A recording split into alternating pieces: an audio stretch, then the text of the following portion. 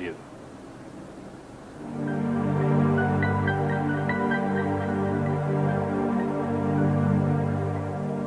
Back in Winnipeg, Brenda was growing up out of the public eye. She was making her way through school.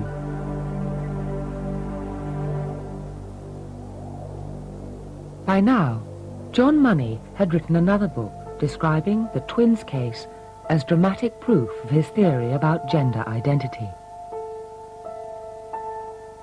But far away from the textbooks, the family were dealing with the reality of the situation. Bringing up Brenda was not always easy. I could see that Brenda wasn't happy as a girl. No matter what I tried to do for her, no matter how I tried to instruct her, she was very rebellious. She was very masculine, and I could not persuade her to do anything feminine. Brenda had almost no friends growing up. Everybody ridiculed her, called her cave woman.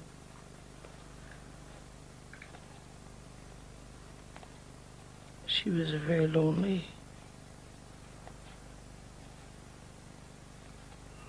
girl.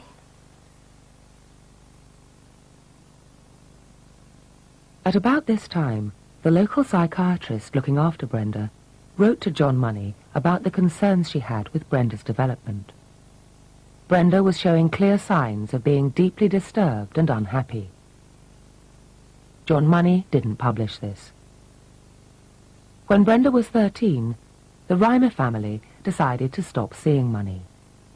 From then on, nothing would be heard about Brenda for 15 years.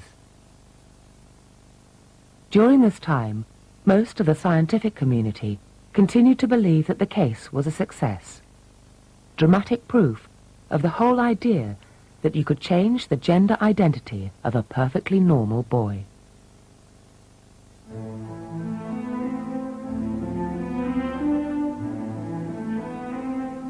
But now, biologists were closing in on one crucial new piece of evidence about the brain.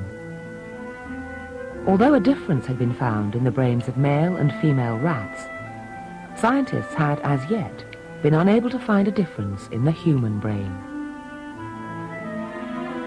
But one team in Amsterdam was looking. It took quite some time to make the leap from Gorski's work into the human brain because in the first place you need the right material. Post-mortem material of human beings without a brain disease is very hard to get. It took them 5 years to collect enough human brains for their research.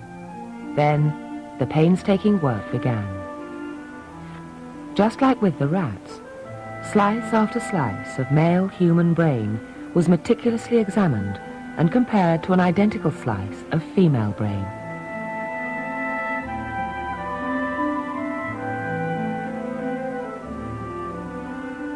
Ultimately, I think we measured over 100 brain samples.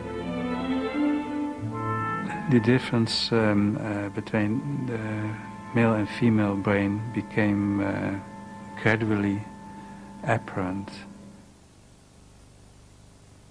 They had finally found the sexually dimorphic nucleus in human brains. In the male brain on the left, the SDN is twice as big as it is in the female brain on the right. Over the years, 4 more types of SDN, different in males and females, were found clustered together. Could this be where our gender identity lies, the part of the brain that makes us feel male or female?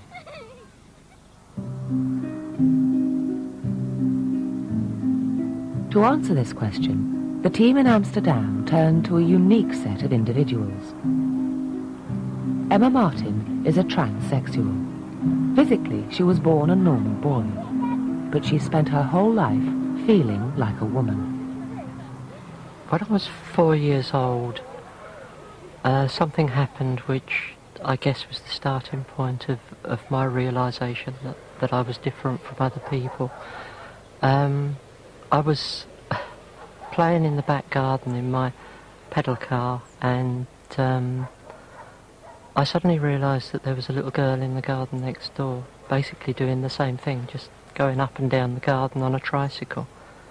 And I saw her through the fence, and I just realised that they'd made a mistake, and I couldn't understand why. I couldn't understand why my parents were treating me as a boy. Emma's case seems to go against the very idea that nurture can override nature. She was brought up as a completely normal boy, yet something inside her brain appears to have overridden this.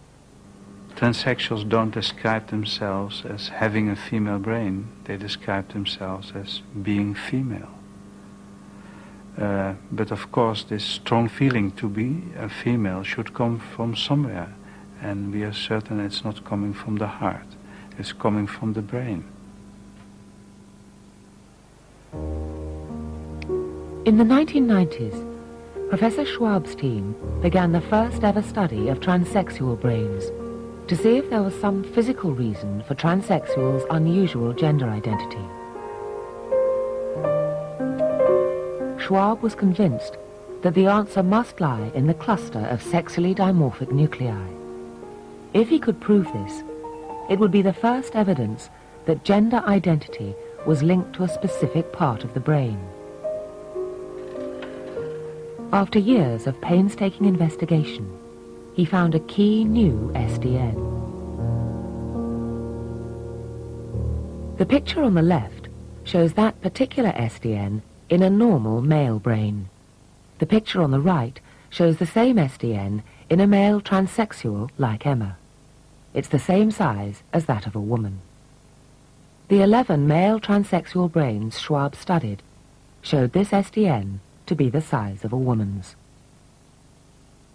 It seemed clear to Schwab that this cannot be coincidence, that this particular SDN must be important in defining our gender identity.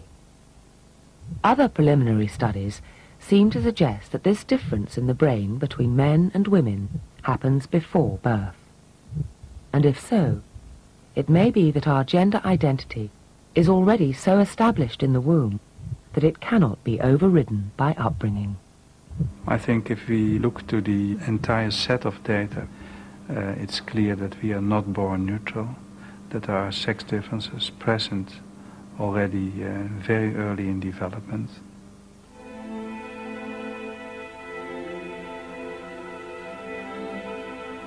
The big question was, what had happened to Brenda Rimer? And in 1995, she was tracked down.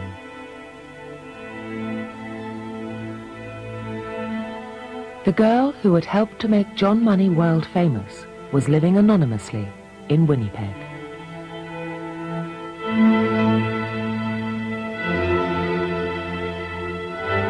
And it was time to go public. I didn't like dressing like a girl. I didn't like behaving like a girl. I didn't like acting like a girl.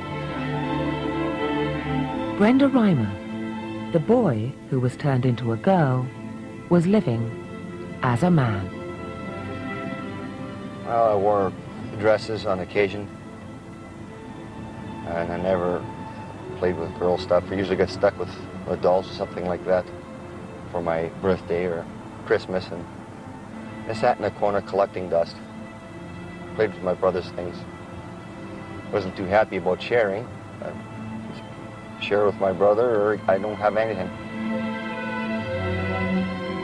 For almost 14 years, David had lived as Brenda, and for most of this time, he had been unhappy.